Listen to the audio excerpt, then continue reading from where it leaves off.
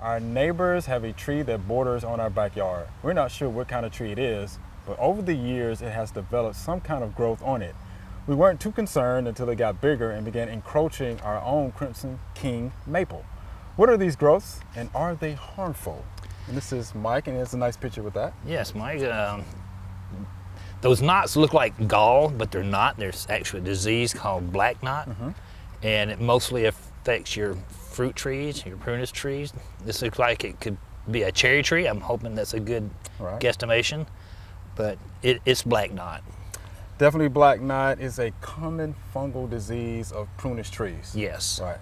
Is it harmful? It's harmful to the prunus. Actually, it's not that harmful though, because the tree can actually tolerate the damage, depending on the health of the tree.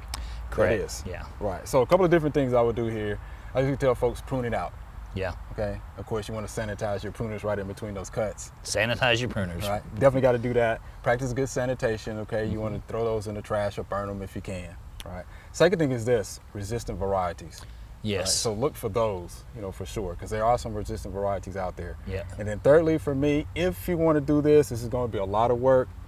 Fungicides. Yes. Right. So there are a couple that I know you can use: chlorothianil, which is daconil, Captan, believe it or not, you can use as well, and a copper-based fungicide. We didn't follow the label, but it's going to be multiple applications of using a fungicide. Yes, sometimes it's not practical to spend the money on the fungicide when you can just remove the tree and plant, like you said earlier, a more resistant variety. Right.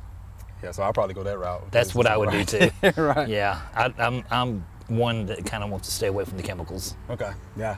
Yeah, and as far as affecting your maple tree, no, it's not going to affect your maple tree. No. Just only attacks trees that are in the prunus family. Yes. Right, so it'll be fine. It'll be fine. We hope you loved the video. We would love for you to ask more questions. Be sure to leave those questions in your comments.